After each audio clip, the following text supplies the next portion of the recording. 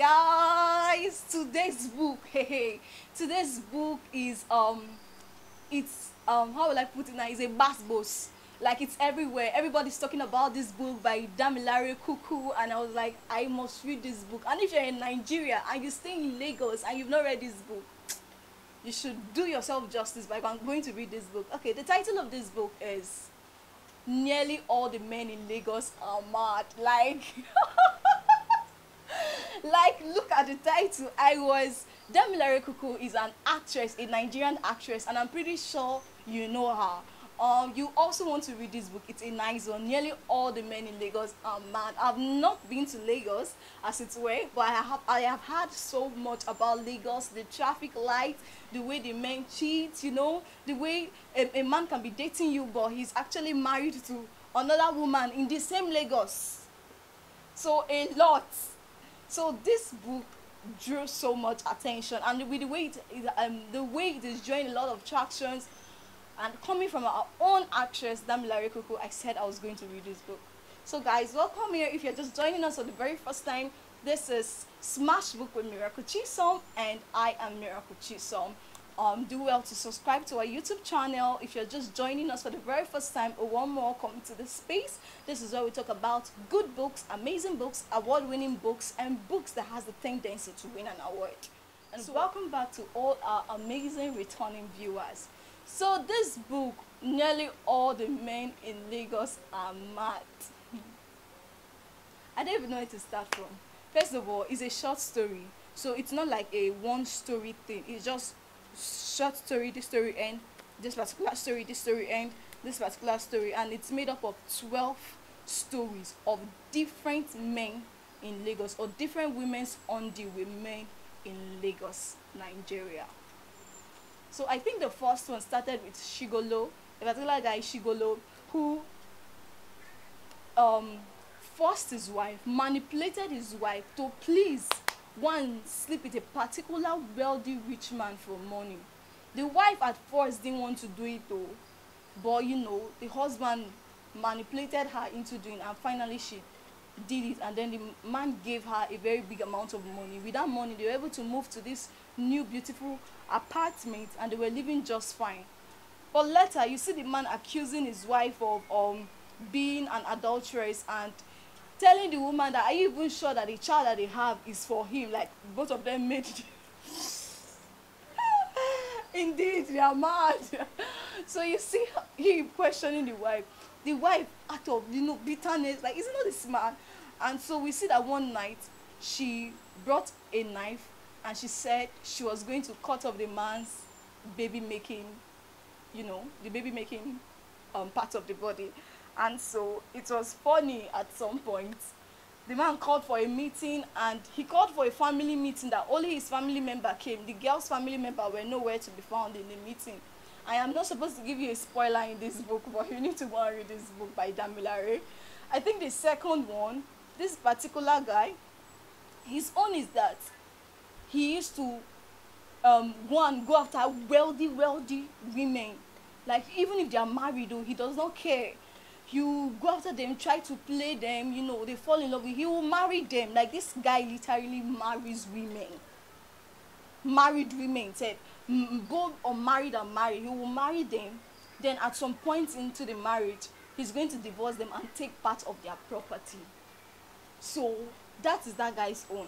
However, I love this particular girl's own, where Lagos men has dealt with her. So at this point, she said she has nothing to do with any Lagos Nigerian men, that she wanted Oyibo. In case you're not in Nigeria and you're wondering what Oyibo is, in Nigeria we refer to anybody that is not black but white as Oyibo.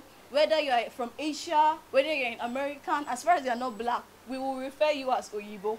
So in this particular book, we see this girl saying that in fact she wants to date an Oyibo guy. So she was so desperate about dating an Oyibo guy that you see her going to a shopping mall where, you know, all these white guys are. Then she'll be there, she'll be shopping, and she'll be looking at them, you know, trying to get their attention. Like, she was just shown anywhere she hears that white guys are going there, that is Oyibo is there, she will run to that place. So she just kept on doing it until one day her friend called her and was like, there's this restaurant, oh, Oyibo people food for here, all this kind of thing. Omo, we raised. She ran to the restaurant, and while we were there, you could see her. She was using a particular I think vernacular. She was asking, this one Oyibo, this one no be Oyibo, this one no Oyibo, this one no be Oyibo. But I think she later got what she wanted. She finally found an Oyibo. She finally found I feel this part, I feel most ladies do it. Like they deliberately tell themselves that they are going to marry an Oyibo. I don't know, I feel people do it. So, but we see that at some point she gets married, what she wanted, she could achieve it. Then we see another particular lady, a very nice, beautiful woman who gets married to this particular man, and few years into the marriage, or months into the marriage, she notices that her husband is a gay.